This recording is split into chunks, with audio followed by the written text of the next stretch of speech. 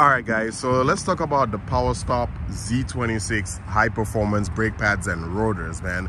Now, I've had these on my car for about 6 months now. I've bought several, other brands before and other types, and by far, Power Stop rotors and brake pads, the Z26 is my favorite. All right, guys, so the first thing I want to talk about is the brake dust, okay? The brake pads leave very little brake dust on your wheels. It takes a very long time versus other, ceramic brake pads to dirty your wheels, man. And that is, that's amazing because, you save money on cleaning products, or if you're having somebody wash the car, man, you save money on that. And you can ride around with your car longer looking clean, man. So I really love that about this. All right, guys, so I'm sorry I had to switch the audio. It got a little bit windy, but the second thing I love about the Power Stop brakes is how long it lasts. Now, I do not baby this car, okay? I drive a lot and I drive hard, okay? You guys have seen this from my previous videos on YouTube, on Instagram as well.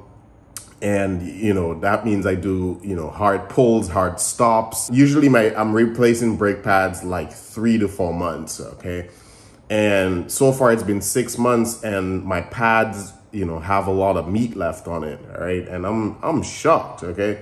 And for ceramic pads, which are usually softer than metallic, I expected it to not last as long. I'm not just talking about the brake pads when I talk about this, guys. I'm talking about the rotors. The rotors, usually I have to replace it by now because, it's getting warped from heat.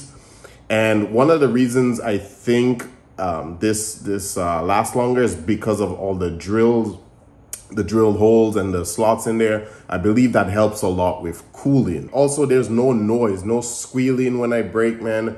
Almost every benefit I can think of brakes, I get it out of this. Now, as far as stopping power, guys, I've seen a lot of people compare this to the factory Brembo brakes.